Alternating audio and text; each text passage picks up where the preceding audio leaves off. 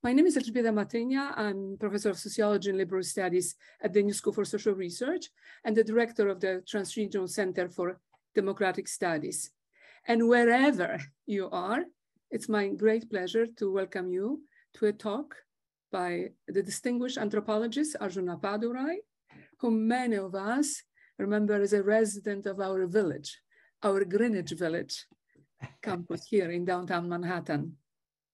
This is the first guest lecture in this year's Transregional Dialogues Fellowship Program, which we've entitled, we at Transregional Center for Democratic Studies, entitled Rethinking the Past, Reimagining the Future.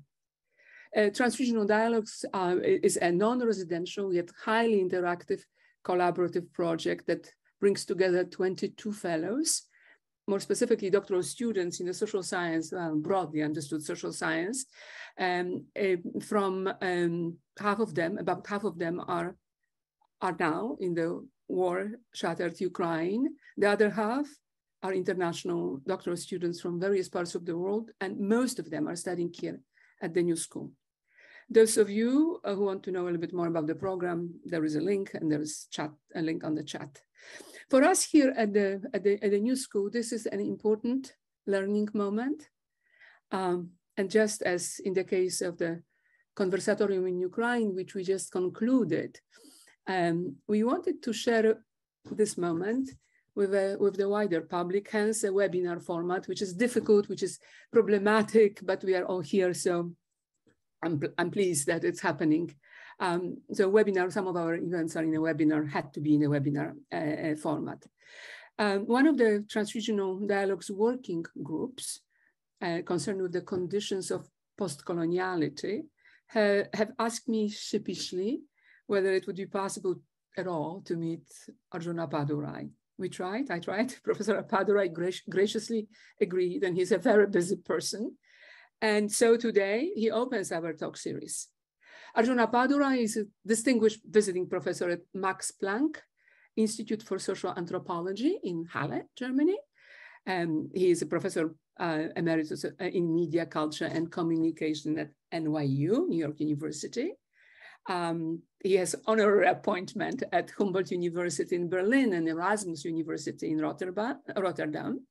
And although it seems like only yesterday that we had him with us here at the New School as a senior advisor on global initiatives, the John Dewey distinguished professor in the social sciences, and the provost of and vice president for academic affairs, it was really almost a decade ago, actually some dozen years ago. I do remember myself, he's absolutely remarkable, and for me personally, very, very inspiring talk he gave at the New School, which helped me articulate my own question and my own kind of agenda. I brought from that lecture the question, what does it take for people's backs to straighten up? What are the alternatives to violent solutions and to despair? What, in today's world, are the conditions that generate dignity rather than humiliation, trust rather than suspicion? And what does it take for hopeful alternatives to spring up and take root? Okay, you could find the link to Arjun's full bio on the chat. Let me just add some of his works, which are still widely read and taught. We all teach them and in the graduate programs everywhere, especially that they were translated into French, into Spanish, German, Portuguese, Japanese, Chinese, Turkish, and Arabic. So here are the titles. Fear of Small Things, an essay on the geography of anger. Published already in 2006 by Duke. Modernity of Large, perhaps the most widely circulating at the university's book, Cultural Dimensions of Globalization. Another one, The Future as a Cultural Fact, essays on the global condition. And Banking on Words, The Failure of Language in the Age of Derivative Finance.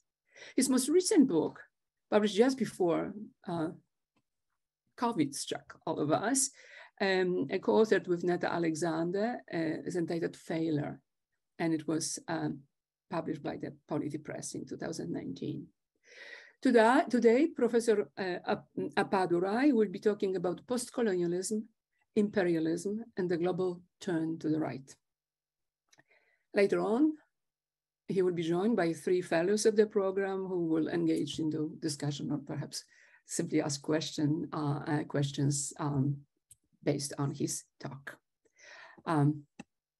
Professor Appadurai, the screen, however shaky, is yours.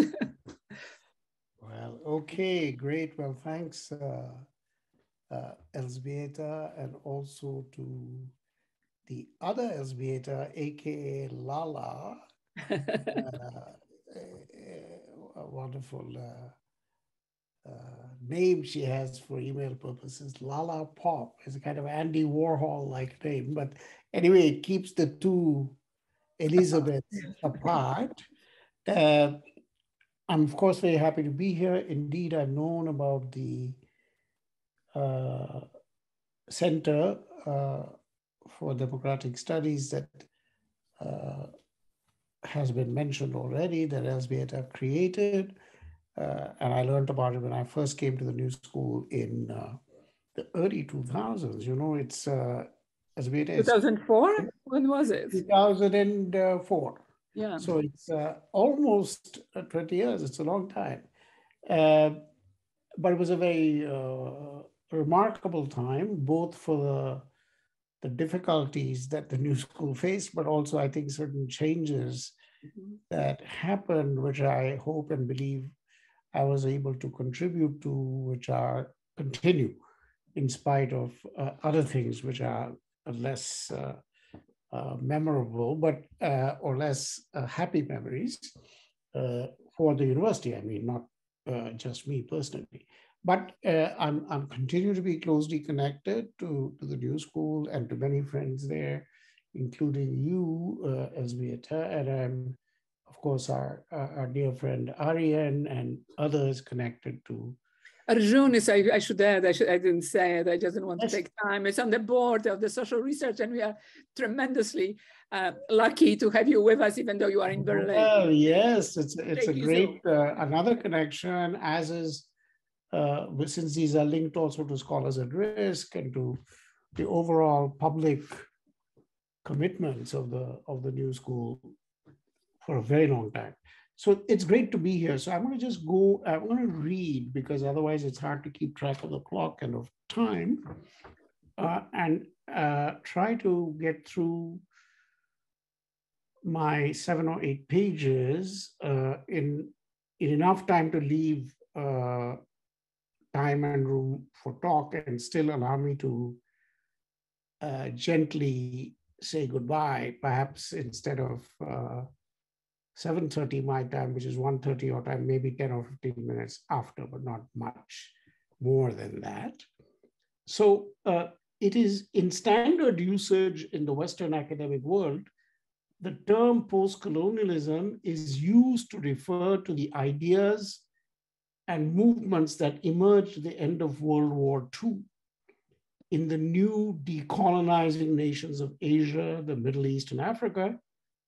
And it became shaped into a theory of global emancipation articulated by Frantz Fanon, Aimé Césaire, and Leopold Senghor, and later turned into academic concepts by, among other people, Stuart Hall, Gayatri Spivak, Homi Bhabha, Achille Mbembe, and indirectly by Edward Said and many other scholars, mostly from literary and cultural studies, who were influenced by these earlier major thinkers, Fanon, Césaire, Senghor, etc.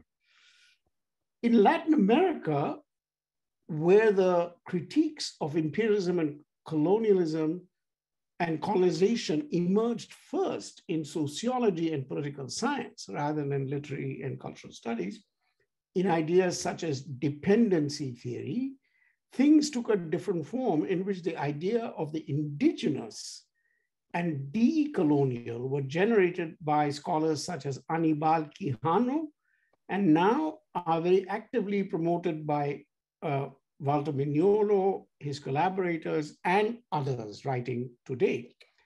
Gradually, the term postcolonialism has lost its links to the global South and is actively used in many contexts, including those of Europe and the US, where immigrants, subaltern or marginalized populations are rightly seen as being victims of various empires, such as the Tsarist Empire, the Ottomans, the Habsburgs, and the Empire of the United States. So the term has widened in its reach.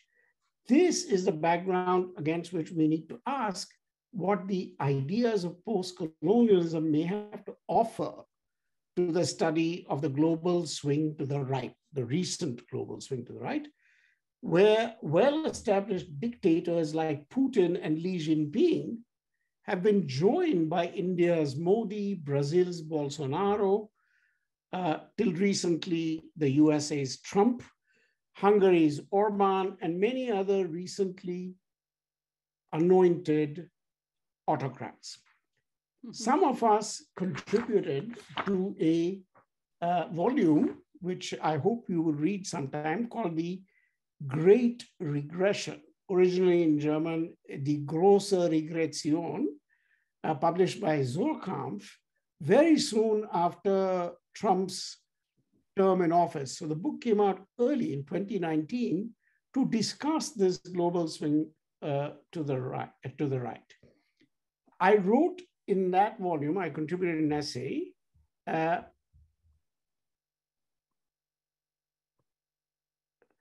which argues that part of the reason for this global swing to the right, which combines populism, authoritarianism, and xenophobia, I use the phrase democracy fatigue.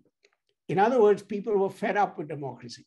They didn't want to wait. They didn't want slow processes. They didn't want deliberation. They didn't want delay. They wanted results now. And these people in different parts of the world said they would give them results now. In almost no case have they delivered, of course. But that promise was very appealing due to a kind of fatigue with the slowness of liberal democratic processes. That was my explanation, but there were many other authors in that volume, so I urge you to read that, including the New School's own Nancy Fraser, including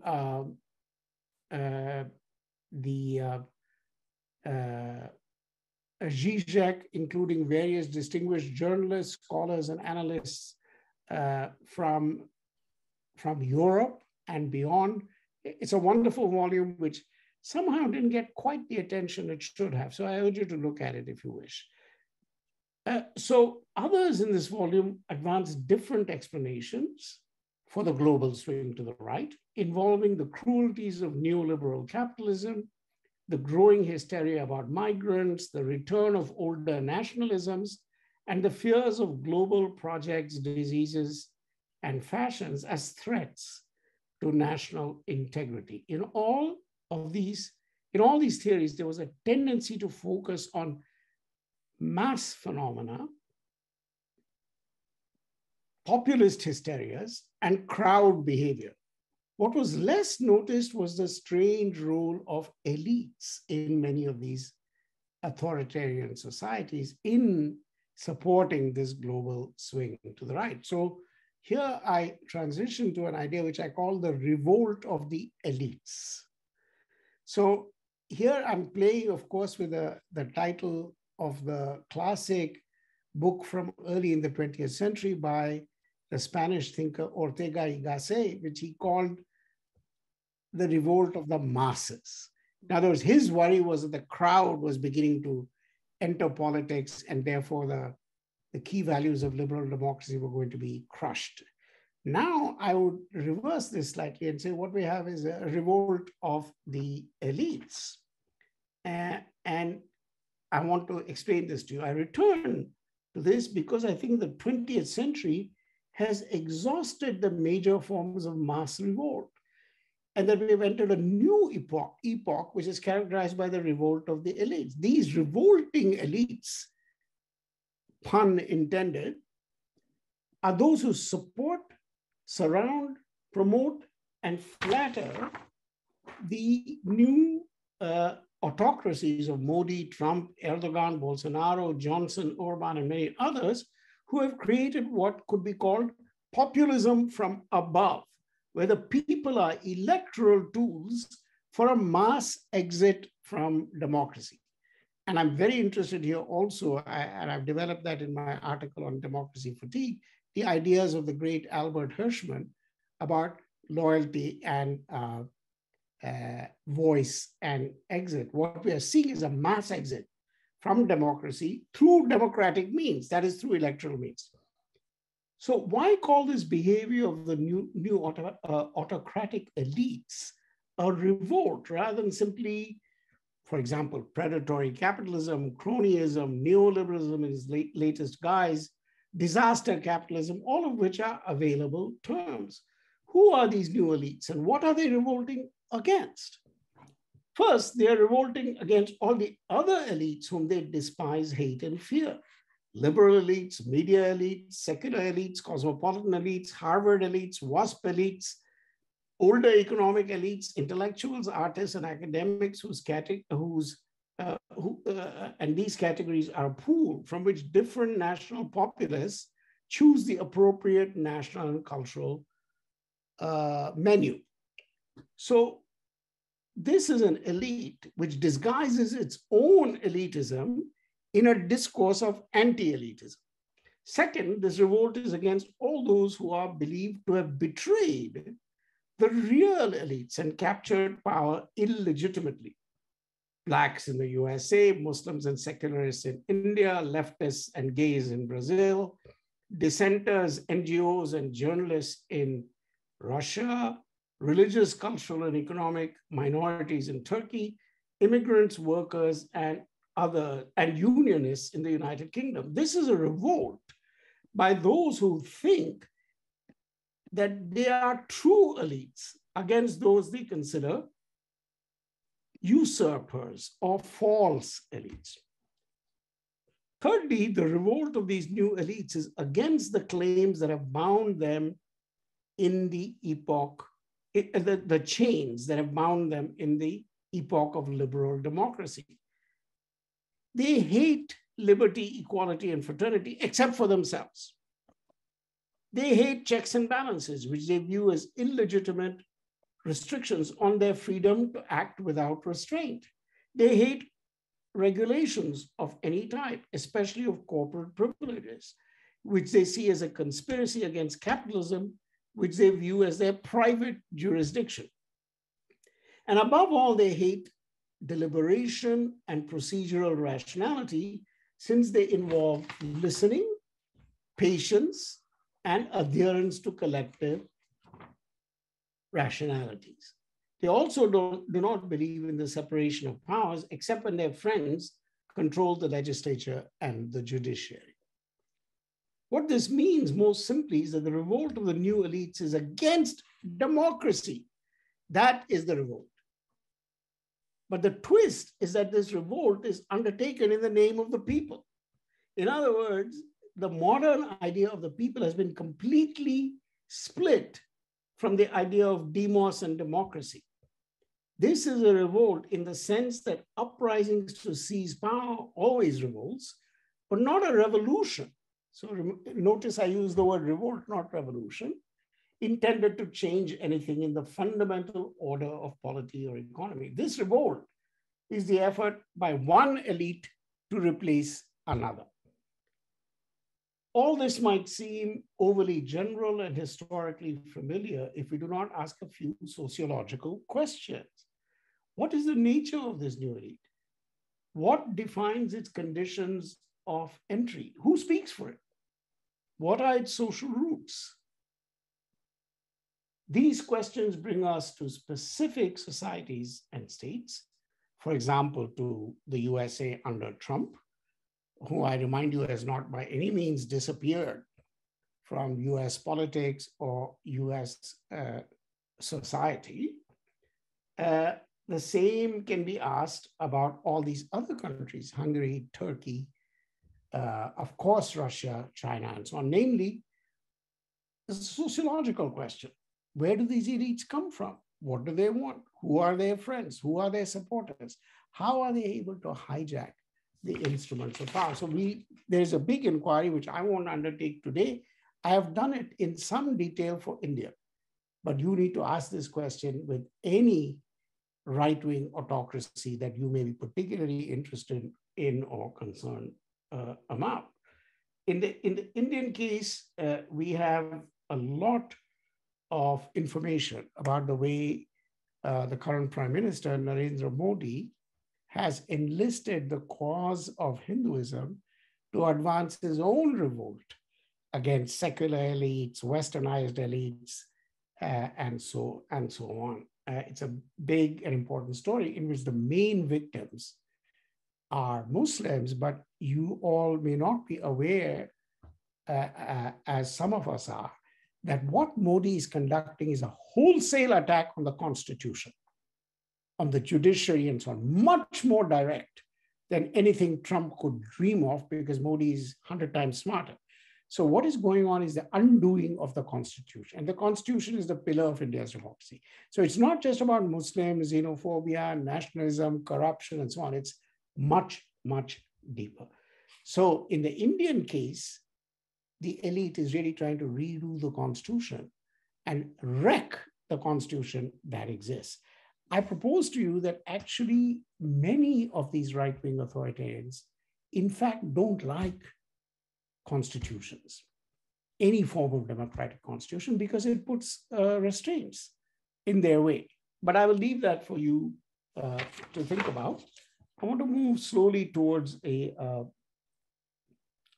conclusion, and to say that if the elites who characterize many of the world's new populist autocracies are populists from above, the people in whose name and with whose burning consent they are undoing many democratic structures, values, and traditions. Who are these people? So it's fine to focus on elites, but we also have to ask about who is giving them consent. Of course, in political theory, in sociology, and in history, the question of consent is a very big one, because very few people rule by raw power. This is something I do want to say, that whether it's Stalin or Putin today, whether it's Xi Jinping or whether it's Mao, whether it's Hitler or anybody else, there is consent. No tyranny can work by power alone. This is our big human embarrassment. Where did the consent come from? Nobody responds to raw power. People have to be drawn in. So, of course, we have answers, propaganda and so on, but everybody issues propaganda. Why does some propaganda work? Why does some propaganda work sometimes? Why does it work for some people and not for others? So it's not simple to say, oh, it's propaganda.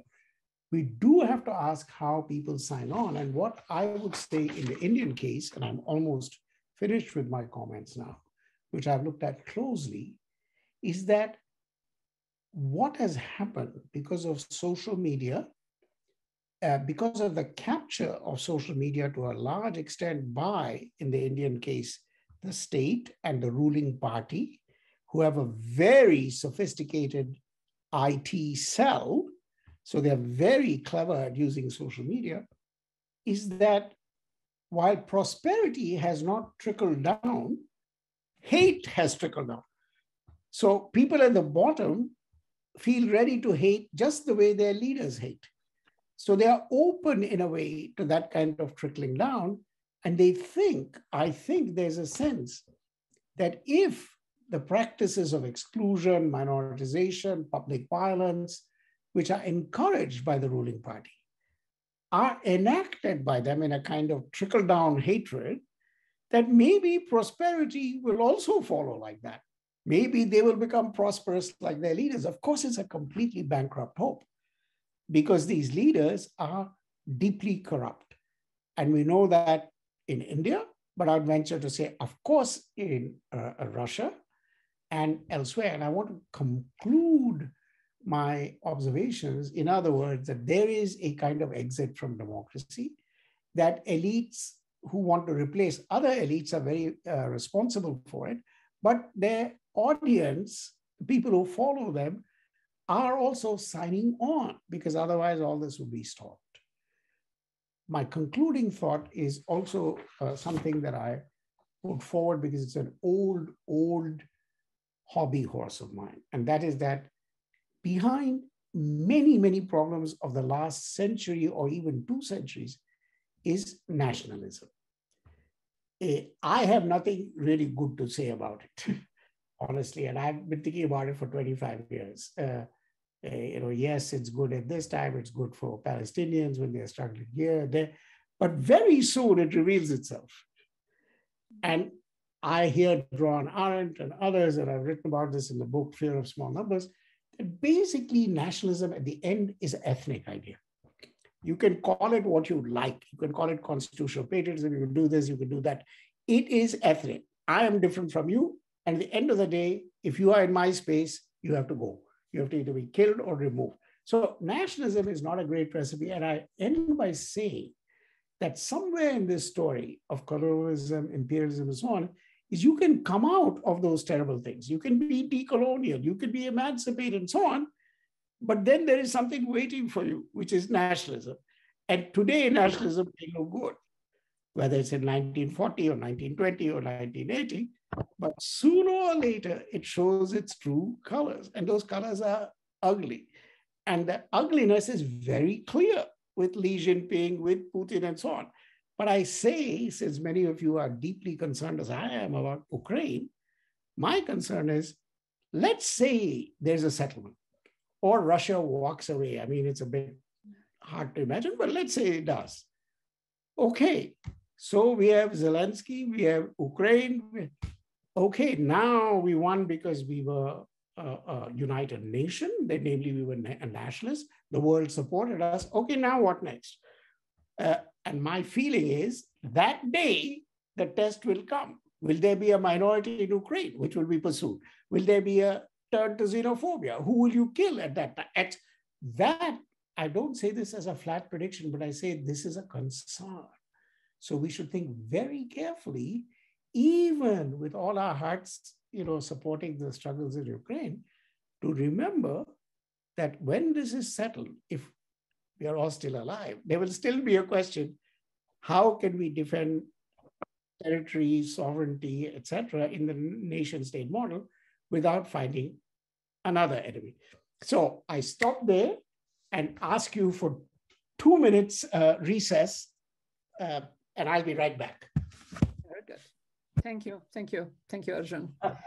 So indeed, we will have the 2 minutes recess. And let me just only say, to take this 2 minutes, that we will be joined now. Lala will invite 3 of our fellows who will have a time and opportunity to really engage with Arjun.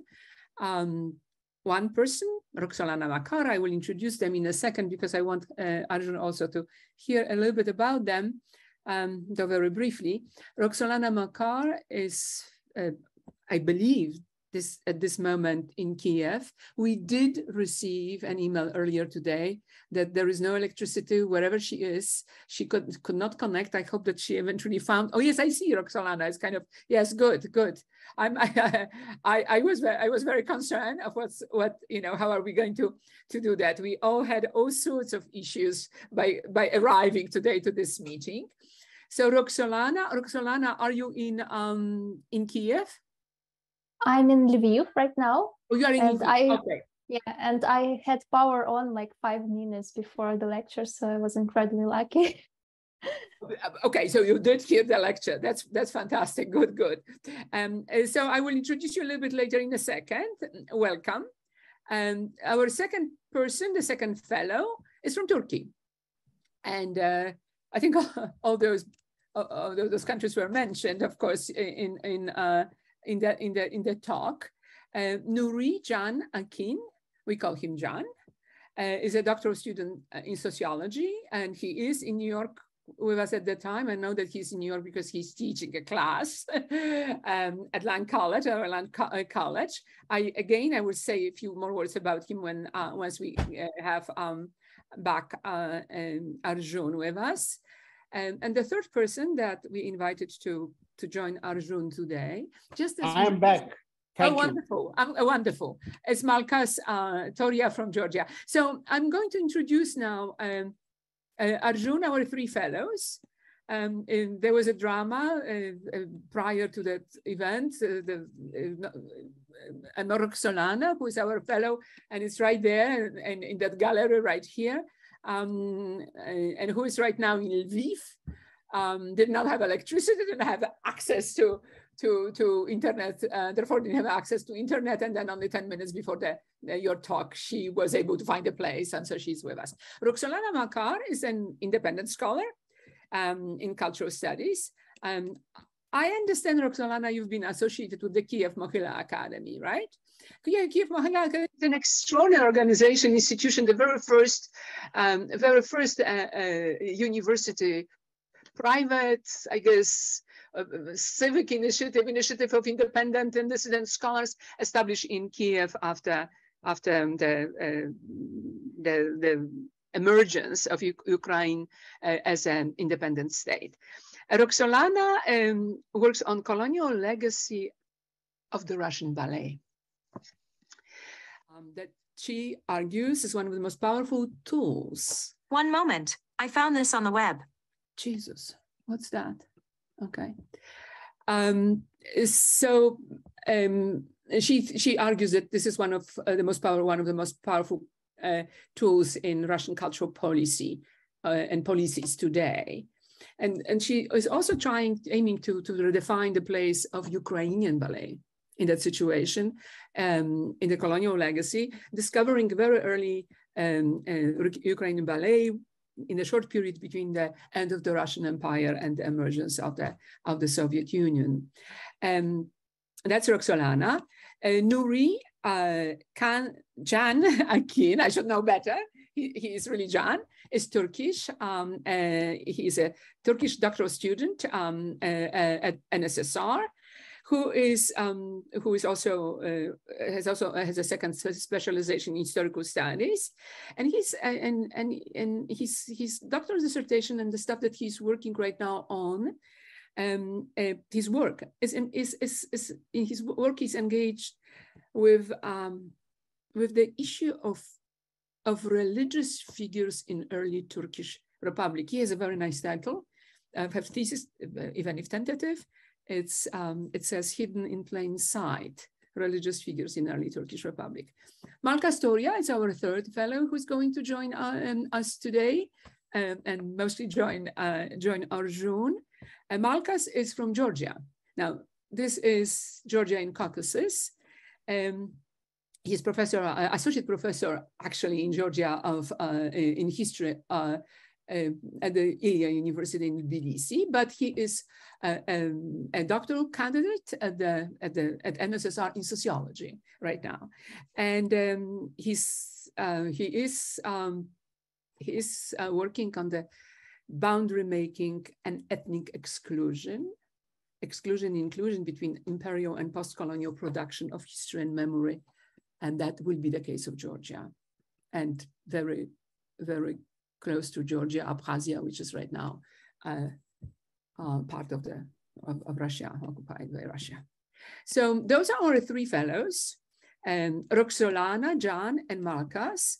And to all of you who are there and want to ask questions, you are welcome to send us questions by chat. But in the meantime, we don't even know whether we'll have time, but to try. So Roxolana, why won't you start? Because we never know how long you are going to have this electricity in Lviv, right? Okay, thank you very much. Thank you. I'm very glad to be here, considering all the situation here. And thank you, Elzbieta and Lala, for organizing this. And thank you, Professor Appadurai, for your lecture. So as a Ukrainian, I, of course, wanted to dive deeper in the last section of your lecture about nationalism in Ukraine and so on. And I totally understand the like concern about Ukrainian nationalism. And here is I even felt like a pinch of guilt, you know, as being like potential nationalism. And yes, I think when Russia attacked Ukraine, everything, like, you know, became more black and white here. And I think we all became like a sort of bigger nationalists, even those who were leftists before the war. So, but at the same time, there are interesting things coming up here in Ukraine. For example, for the first time in last 10 years, there was a successful attempt to ratify the Istanbul Convention. And also, I know that there was a petition to legalize LGBT marriage in Ukraine, which was, as far as I know, like approved by the president. So there are like some positive tendencies that I see along with this situation, when, you know, there are some like right-wing activists, which are not a very numerous crowd here in Ukraine, but they were visible before the war, and now they are fighting Russians, and, you know, they will return here as heroes.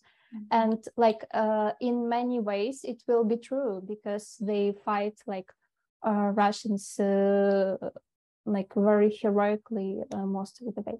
So yes, there's this ambiguity, and this was just a comment I wanted to bring on this conversation.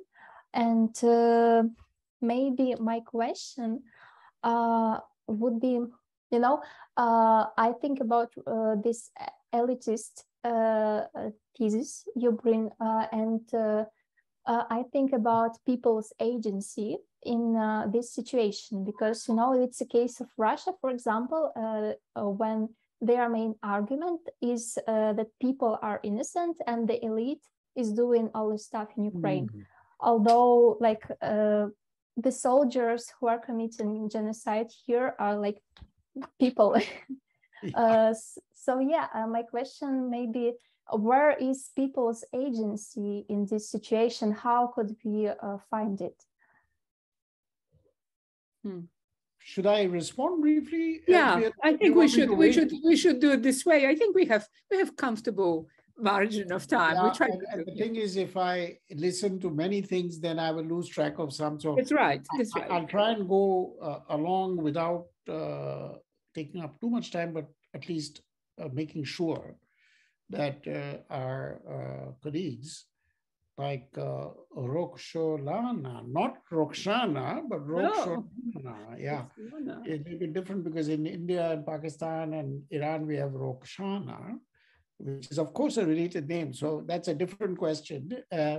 But thank you both for your observation. My question, my comment about Ukrainian nationalism was just cautionary, because I think it's a generic problem.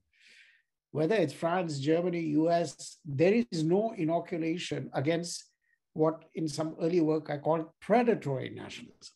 So there's always inclusive nationalism, liberatory nationalism, emancipatory, but then the lurking inside is a virus, which is predatory nationalism, which is where my nationalism means you must die. That little virus, I believe, is always there. So one has to watch carefully in any situation how to keep track of that particular potential. So it's just a small worry, given the otherwise obvious asymmetry and clarity of the Ukrainian cause in relation to Russia and Putin's Russia. But still, there's a little worry later, because if you think of these people, now I'm speaking out of turn because I don't know much about this area, this region. But if you think of Donbass and so on, the question is, did these people choose from day one, I am Russian, I am Ukraine? I mean, these are things where you are forced to declare yourself. I know this from my case of my dear colleague and spouse, Gabika Potskaya, whom Elzbieta knows and who Elzbieta has also taught long ago, that in the Balkans, people who were products of mixed marriages had to pick a side. They weren't born saying, I'm Serbian, I'm this, I'm that. They had to declare something. And whether the blood was mixed or the bodies were mixed, they had to declare things. In the contested parts of the region now at war between Ukraine and Russia, there's so many people who have to, under duress, declare one identity. See, this is the beginning of the national thing. The Russian one is established. The Ukrainian one is established. But there are lots of people who have moved, who are mixed, who speak both languages. I mean, I know people in Germany who are Ukrainians who speak Russian, but also German. I mean, these are not people who woke up, or were born with a passport and singing the national anthem. They were moved here and there. So all I'm saying is we need to be mindful of that.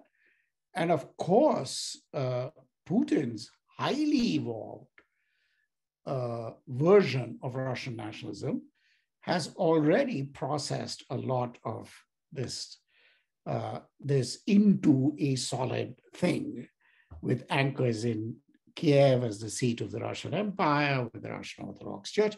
I do believe Putin is worried about something big, not just his power. But let me go quickly to your question, the people. How do they get enlisted? It's a big, big, big problem. And I think the answer is not one thing, but many things. People get persuaded because of something they have suffered immediately. For example, neighbors who have attacked them and so on. But also because their expectations are rising. That's the opposite. It's not because anybody has done anything, but because they want more. They are seeing the good life here and there. So in the old days, there was a sociological idea called revolution of rising expectations. I see you're so rich, why can't I be? Which is not about somebody killed me, hurt me, wounded me. It's because I want more. So there are many, many reasons, but I would certainly say it's not a simple thing to answer why people, let's say, sign on, either to heroic causes or to horrible causes, as in the Hitler case with the famous book, Hitler's Willing Executioners. We know every 100 meters, there were people who signed on to the work of the camps. If you see a picture of the camps in Germany, they're everywhere. So the idea that people didn't know is plainly absurd. But what were they signing on to? How did they disguise some things from themselves? How did they do all this is an open and important question, but it should not be ignored. So I would just say elites are involved. And of course, everybody uses this against others. Oh, it's the Ukrainian elites, not the people. The people really want to be with us. It's just these elites. The Ukrainians will also say it's Putin's people. It's not the actual Russians. But the truth is, there are people involved on both sides and there are elites. But we should not ignore the fact that there is something involving elites and their wish to replace each other, which is going on today. But it should not exclude the question of ordinary people. How do they sign on, either in the best way or the worst way? So that remains an open question, which we all need to struggle with. So thank you. Thank you. Thank you. So we may be able to come back. We'll see how we are going to do with the time. But if you urgently want to ask a question, Roxolana, you just raise your hand. John, our fellow from Turkey, who is right now in New York, where he teaches at Lang as doctoral student in sociology. John. Hi, Professor. Thank you for the talk. I really learned a lot from it. And I have a couple of questions. Maybe I'm gonna, I should start with your point on the democracy fatigue, because I know that you're in, I was under the impression that this talk was going to be more about India versus Turkey, because I had that in mind. When you look at the title, I know that Turkey is coming up, and I'm from Turkey, so I wanted to ask you a question about that specifically. Please. So for one, to experience democracy fatigue, one, should at least start with the assumption that we did experience democracy before, right? So to me, the idea of democracy fatigue in relation to our experience with Erdogan is interesting to think about, because I understand in the recent shift to global right in many countries like France, like Italy, you can understand that these recent shifts are because of the voter frustration, right? I do understand that thesis or that point, but in a country like Turkey or India or Hungary, where that it is persistent, right? It's not just a recent shift, and for Turkey, it's been going on for like 2 decades, for years. And the question becomes, as Greta in the beginning mentioned, the hopeful alternatives, right? And for me, the question becomes, what is the other alternative, which is just, this becomes a persistent issue where the people do not just vote themselves out of democracy, but also want to stay in because they don't see the alternative. They don't have any belief in the alternative. Because the alternative is just as undemocratic as the undemocratic times that we're living in right now. So that's one of my questions, or maybe in the form of a comment, and I would be happy to hear your thoughts about it. And the second one is tangentially related, maybe, but I know your works on nation states, and especially in like early 90s. You were one of the first ones to warn us against this crisis of the nation, right? And you were one of the earliest, one of the first scholars in the early 90s to propose that we need to move beyond the nation, the understanding of the nation, and that there are different or like newly emerging forms of sovereignties, like the multinational movements, transnational organizations, NGOs. Right. So I wanted to ask you, 30 years after, that scholarship, and, now that we are seeing this recent shift towards right-wing politicians and right-wing parties, can we now talk about the, cycle, being, like 30 years, 40 years after that post-national scholarship, can we now say that the nation states are back? Or is it still a new form of sovereignty that we are still, trying to process, trying to understand? But yeah, thank you so much. Well, thank you very much, John. Indeed, I do have a considerable interest, which is only matched by my ignorance about Turkey. And I have to tell you that my main rich source is the great TV serials that come out of Turkey, which I watch with great interest, including the whole fantasy about Erdogan, which has now come to Pakistan. Did you know that Erdogan, the great TV series about the founder of the Ottoman Empire, is now hugely popular in Pakistan? So this is very important and very interesting. What is happening here? What is this kind of new Ottoman business? In Turkey, it makes sense, but Pakistan? Wow. Next thing, you come to India. But I'll come back to that in a minute. But I think actually on your comment, very interesting comment, that democracy fatigue is fine if you've experienced democracy. But where's the fatigue if you've never had it? Well, my answer to that is we should rethink the comparison between US, France, Italy, Germany, the great centers of democracy, we think, and India. So India is 75 years now. I first point that out. So how old is democracy in Germany? Let's do the mathematics. India became independent in 1947, today is 1922. So, and they've had a lively judiciary, separation of powers, highly proactive constitution from 1947. So it's not a short history.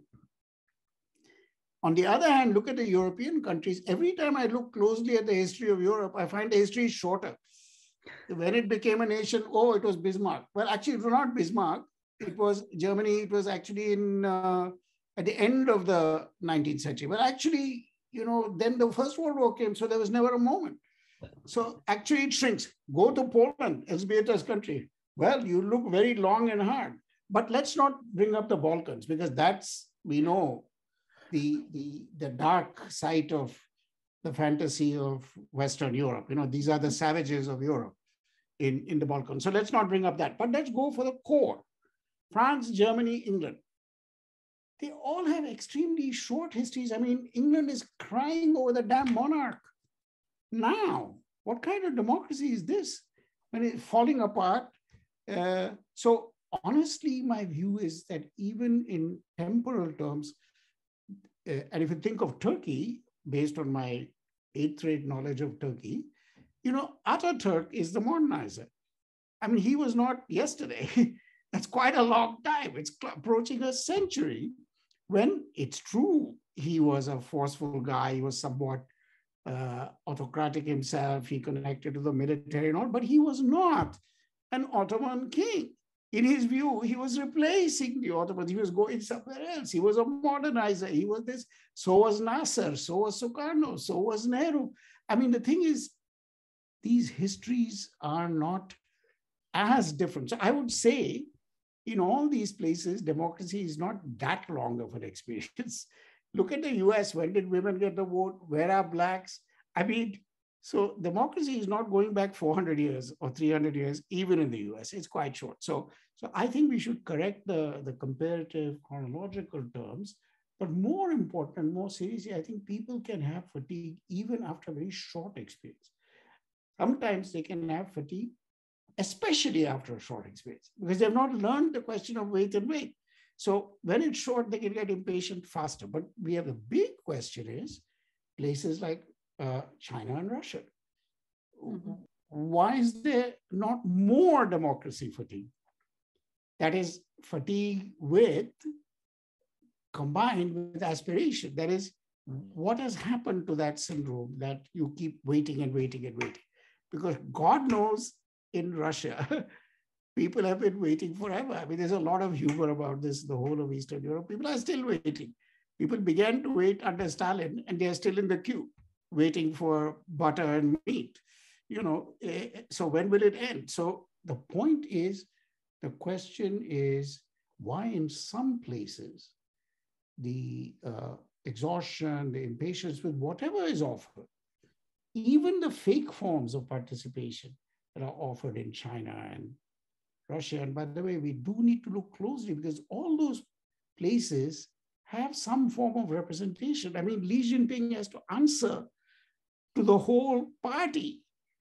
20,000 people meet, and they represent millions of party members. He can't ignore them. So even he has some kind of accountability. And I'm not an expert in Russia, but Putin also has to manage all kinds of constituencies, though it's not, in the kind of US small town model where people can raise their hands and speak, but he has to manage very large things. So in short, what I would say, your questions and comments are wonderful, but I would say that we need to slightly correct the terms of the comparison. As far as the nation state goes, I'll just say quickly one thing, my views then and now. Of course, I see now that my hopes about the initial post-1989 kind of hopes that many of us had have been damned and crashed again and again, not only by the Balkans in 1990s, Rwanda, and so on and so forth, but by the whole neoliberal process, by the medication applied by Jeffrey Sachs, especially in Poland and Russia, who is now the friend of the poor in Africa. When that happened, somebody I hope will explain to me the magic plastic surgery where Dr. Sachs became, the great friend of the world's poor, having ruined Eastern Europe and Russia systematically by saying, just destroy all your institutions and capitalism will come and save you. Well, right, we know what happened. So my feeling is today we still see very deep problems with the nation form and the nation state, But the question, where will the alternatives come from, has to be rethought. And I'll give you one concrete answer, that if we go to the great heritage of Marx, which is one of the big answers, class across the world should be more important than nations, whether it's Germany, France, here, there. That's Marx at his best, shall we say. Not, the anti-Semitic Marx, the anti-Indian Marx. Let's leave all that aside for a moment and say my personal view is that class won't, and I've written a bit about this, that we need to rethink actually the question of what today's classes are about. And people have tried to do that. I'm not the first, but we need a different picture of that so that we can rethink the theory of social movements, collective action. But if we are still located in volume 1 of Capital, that is hard to do because the world has changed. It's digital, it's financial, it's this and that. So we will be speaking for 20 people who are still in a union somewhere, either in Massachusetts or in Gdansk. But most other people are in some other world, other economy. For them, we need a theory of exclusion, exploitation. So anyway, now I'm giving a speech as if I'm running for office, but just to say there is a way to go, but I think it will take a lot of not just political work, but analytic work, because it's rethinking the idea of class is not that's a big mountain, but we have to consider it, we have to take it on. Arjun, come back and run for the office. We need some Democrats here. God bless you. Yeah, right. The world will really go for a crash at that point. I have a question. Can you please make sure you have incredibly expressive eyes? But we would like to see on your face. If you can just. Yeah, I think my screen is tilting. Yes, right. Thank you. Yeah. I tend to both push my screen away and begin to tilt, and soon you will see right. my non-existent hair or my chin or something. So yeah, please remind me. Okay. Thank you. No, wonderful. So here we have Marcus, and Marcus, as I said, it's from Tbilisi, and we usually have very short memory, but remember in 2008, the first war that had happened, the first invasion was really the invasion of Georgia. So Marcus, Toria, historian and sociologist from both Tbilisi and now from the UNESCO. Go ahead, Marcus. As well as from the region with our dear friend, the Marshal Stalin. Yeah. I'm not really proud of that. Yes, let us not forget. We cannot forget. But anyway, again, I need 2 minutes, please. Absolutely. Absolutely. So let me just do a little bit of upkeep here. We do have very interesting questions also on chat, and I will try to figure out how to manage it. But if you guys may like to respond to each other things, I will first give you that chance to each other comments or to whatever had happened in the meantime, whatever Arjun brought in. I wanted to say that the question expands this very fascinating take on the shifts that are happening in front of our of us right now. So we will do that. If you want to return briefly to, please do. Otherwise, there are very specific questions from people who are with us today. And I see somebody from Colombia and somebody from NYU and somebody from Olesia Markovich from Ukraine, and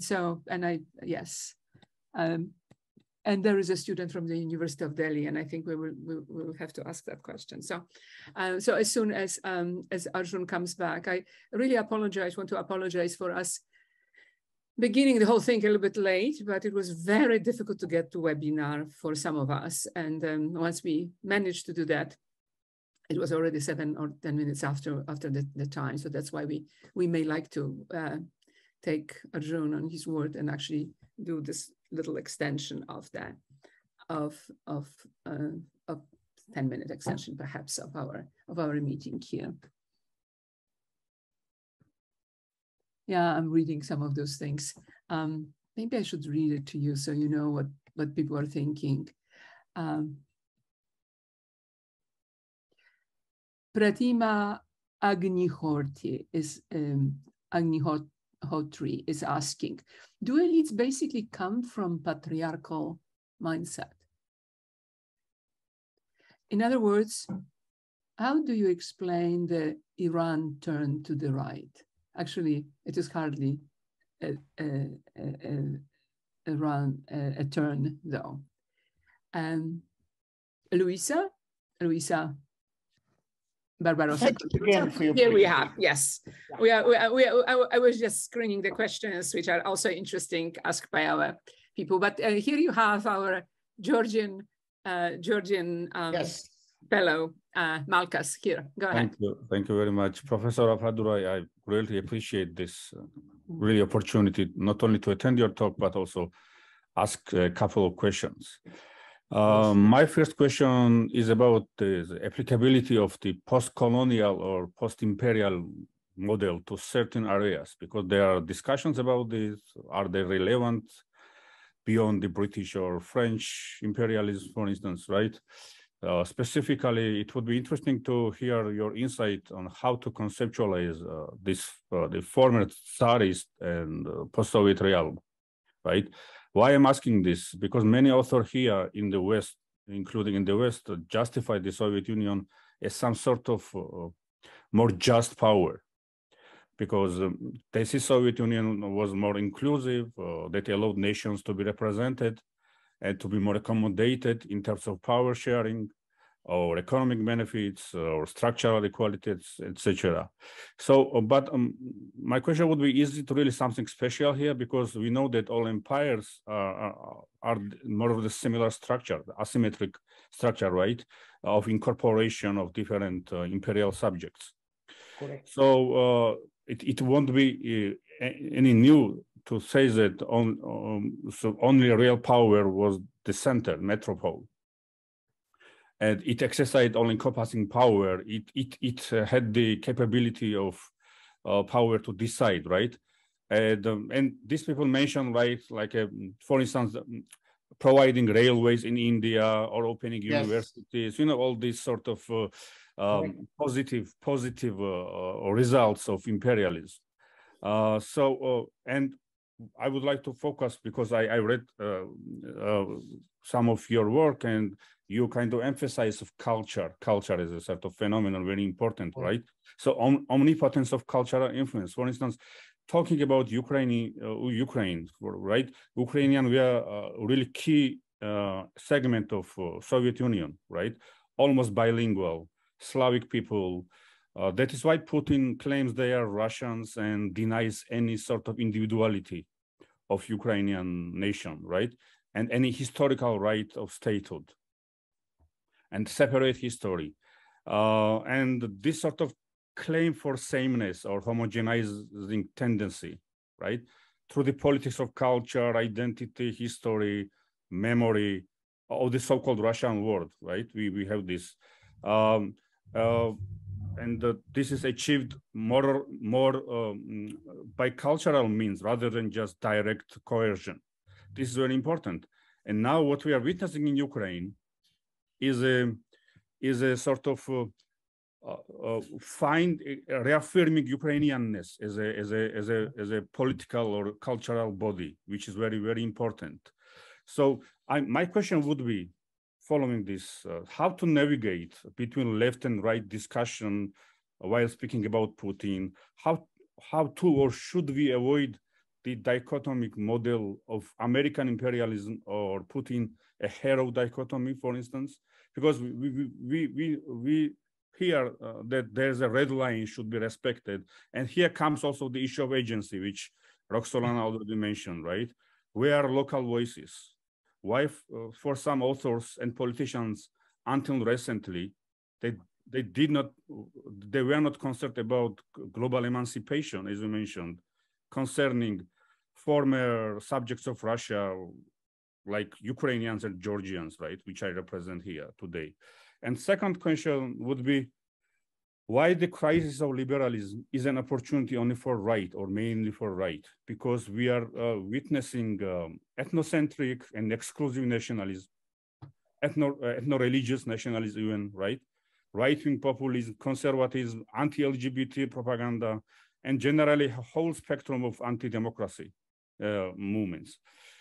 On the other hand, we are witnessing the revival of Marxian reading of the world, right? Present or the past. However, even leftists are leaning toward nativism and even quasi-religious stance, especially, and I would provide the example of so-called ecological movement, right?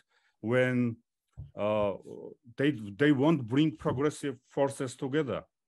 Ethnocentric and ethno-religious nationalism seems to be expanding toward this realm too. And some author says that populism are also greening, right? Green movements and embracing eco-national chauvinism. They propose to preserve their own green spaces and natural resources by excluding racialized others. You know, and in Georgia it happens. They had some ecological movements and they use this paraphernalia of cultural symbols like a cross, Orthodox Christianity, nationalism, you know, all this sort of. So going back to Ukraine and Georgia and Russia context, and I will conclude now. Putin's period sublime included Soviet Stalin nostalgia too. Mm-hmm. But he's not left at all. He's a chief of oligarchic system, right? And he's a patron of anti-Western and LGBT rhetoric of Russian world, as I mentioned this. So again, why the right see themselves as to substitute liberalism? Why nationalism so powerful? I mean, national ethnocentric. That would be my question. Thank you. Well, thank you. And I see a thread through your points, though there are different ones about nationalism, about left versus right, about particularly the imperial question. That's where you began, that, you know, the whole post-colonialism discussion does not come out of Russia or China, or for that matter, Japan, which had a huge imperial ambition not so long ago, you know, 100 years, 120 years. But typically came out of the European conquest of much of the world that began, the first phase was from 1500, and the second phase was, let's say, from 1800. There were a small number of European countries, basically dominated about 80% of the world, more or less. It's not a huge amount of time, but it's a very noteworthy amount of time. And that is the place that launched the idea of decolonization and of emancipatory nationalism, Fanon, this one, that one.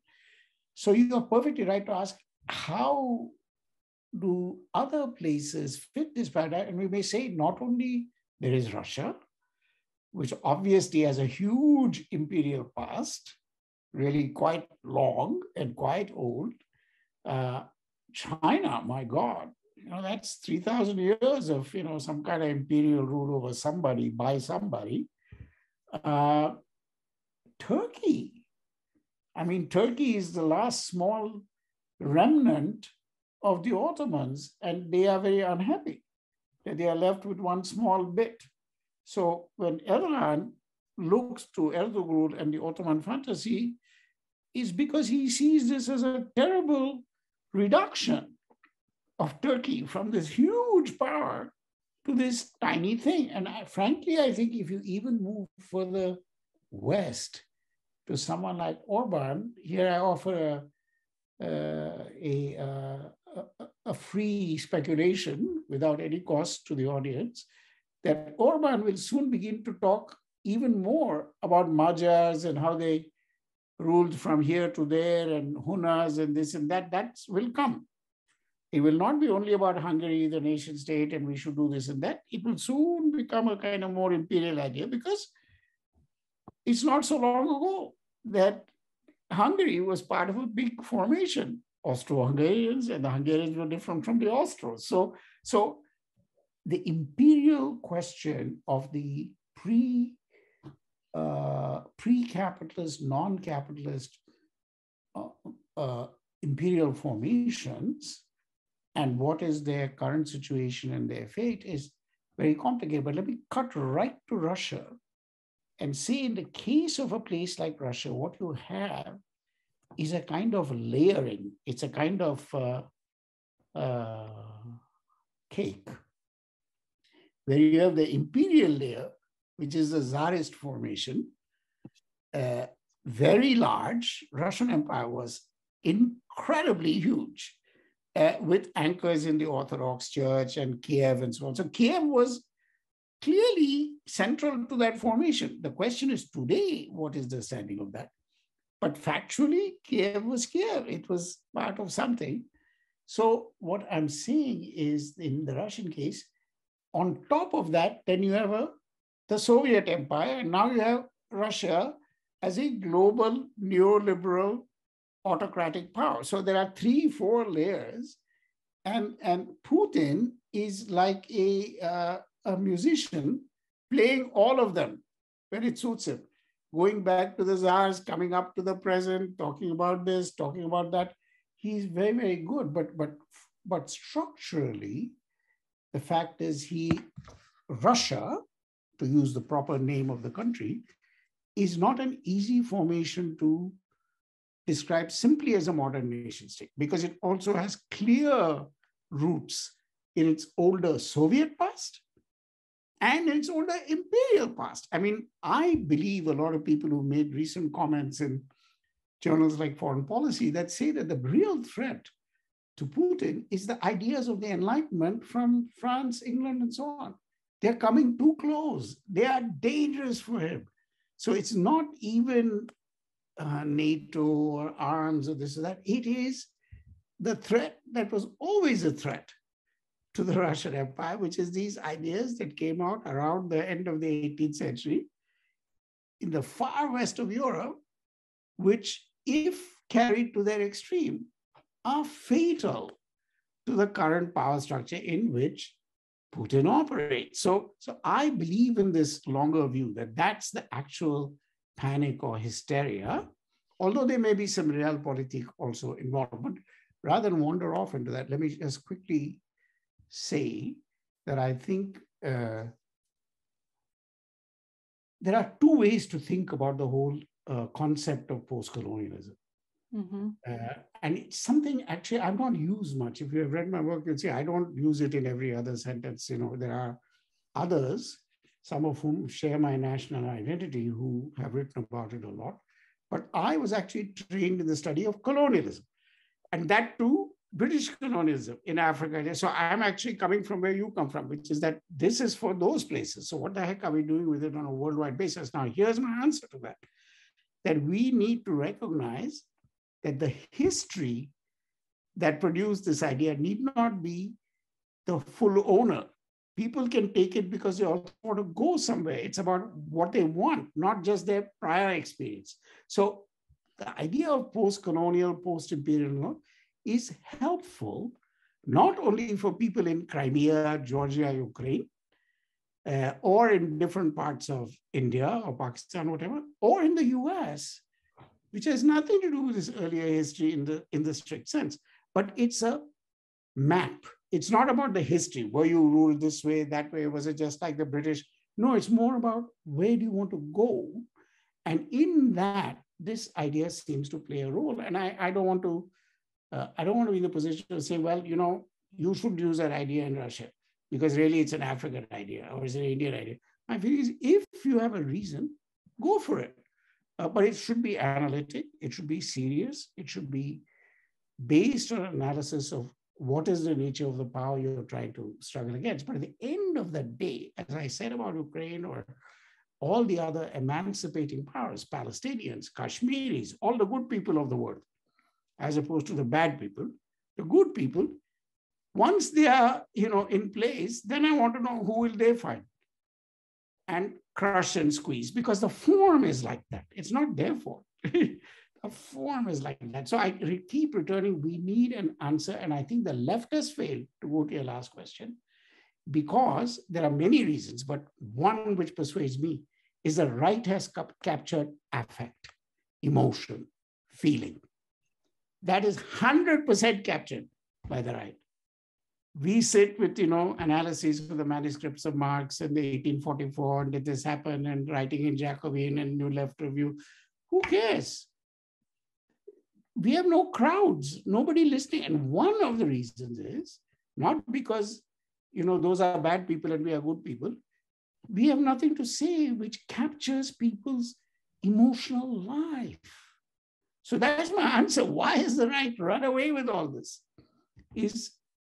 Yeah, you can say it's the nature of capitalism, this, that, and the other, but I also think it's because the left has failed to make any move to capture the realm of emotion, affect, feeling. You cannot have a Puritan view of that.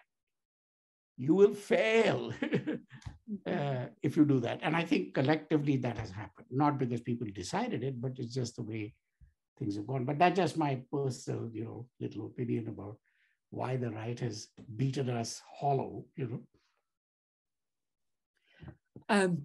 Thank you, Arjun. Make sure that we see your face again, because sorry, we have a few more minutes. We have only a few more minutes. And I made an executive decision, and I looked at the questions, and this is what I suggest. There is a comment by our Ukrainian fellow who is not here in the panel that I'm going to read. It's a comment. And then there is a kind of a question that you may like to hear. I believe it comes from India, from an Indian scholar. And so let's just do that. There's a question in the comment. The comment is from Olesia Markovich. And she says, just a quick comment. I think that the concern regarding predatory nationalism in post-war Ukraine is very much exaggerated. If you look at people who defend Ukraine now, you will see all ethnicities. Ukrainians defend Ukraine, Ukrainians speaking and Russian speaking, Russians holding Ukrainian citizenship, Ukrainian Hungarians, Crimean Tatars, etc. They are not divided by faith, ethnicity, or language. On the contrary, they are united by the common values, among which is readiness to protect Ukrainian state against the remnants of totalitarian empire. So a possibility of witch hunt of others in post-war Ukraine is very unlikely, says Olesia. That's a comment. I'm going to read the name of the person who is asking one of the questions, I believe from India, but I'm not sure. It could be Pakistan, of course, too. Habib Sabhan says, you talked about the danger of nationalism. You said nationalism is linked to ethnicity. Now, Fanon advocates the idea of national culture and national consciousness if a nation is to protect itself from any form of colonialism or imperialism. My question is, how do you see this contradiction in the context of India in the present time? How the present elites in power in India negotiate the global elite? Your idea of democracy fatigue in a decolonized, I'm sorry, I just lost it. In decolonized nation in the context of a possible theocratic form of governance. Thank you. I'll just quickly try to say something useful or moderately intelligent to both these things, but just flag me the first one again, because I was listening carefully. So the first question was a question about the pluralism of Ukrainians. Yeah, so good, right? Thank you. It's a very important and extremely affirming, hope-affirming comment, and it's something I'm not informed about because it's not what you read, in the New Yorker and from, I won't name the names, but the people who are our usual sources, even of great long-form journalism. This is not a point has jumped out at me, but it's extremely helpful. The only thing I can say, and I don't want to be either a devil's advocate or a kind of, doomsayer or a negative person, is, think of, again, the region I know because of my dear colleague and wife, Gavika Bochka. Yugoslavia had all these qualities. And then in 91, everybody was killing everybody overnight. So, and it was not that Tito assembled all these groups for 2 years. He did it for almost 40 years. 40 years, yeah. And then the killing was merciless. Now, of course, I'm not saying it's because people were like that. There were hundreds of factors, global forces, NATO, this, that, you know, people like Robert Hayden, constitutionalism. There's a umpteen things, but at the end of the road, the Rome is, you know, that things can go wrong. And my own diagnosis always is that whether it's a very slow disease of a certain kind of nationalism that, say, in Germany began after the losses in World War I, then it went through Weimar, then this and that, slightly longer story. In Yugoslavia, overnight. So all I say is the good news is good, but how to protect it, how to nurture it. So that's my quick comment on that. And the second question is a little more tricky because it's about connecting places like India to the world. And I would just say, again, at the risk of great simplification, that there are really two issues, which is, one is, how does a place like India, which has a very strong constitution and a long history of democratic separation of powers, free and independent press, strong judiciary, not just for 1 week, I mean, for 50 years, you know, go this way? It's a question that deeply troubles me. I don't have a simple answer, nor does anybody in India have a simple answer. But that's one question. How do you go from that to this? The other question is, how do you come to terms with the world? And the answer there is that the new autocrats also want to be big global powers, economically and politically speaking. So they, and I've written about this quite a lot, there's a hydraulic relationship. The more they want to be global politically, the more they become culturally exclusive. So they are culturally nationalist while they become global players in arms trade, in economy. So none of them wants to be just national. So places like Burma, even, extreme closure, still have trade. China, this one, that one, they keep that little valve open. And places like India, openly. Turkey, openly. They want to be big regional and world powers, but culturally, strong walls, borders, fortresses. So I would say the dealing with other elites is on the terrain of political economy. When it comes to culture, we are us, you are you. Good luck. You know? So on that note, Elzbieta, I must now say goodbye with the greatest luck, since it's such a lovely discussion. We squeezed a lot out of you, and we want really very much to thank you. And I hope you are going to go to the other room and have a glass of red wine with Gabika. I might, or just have dinner and go to sleep. But either way, I'm happy to have been here. I thank all the people who spoke, as well as the people who made comments through chat or just simply attended and listened.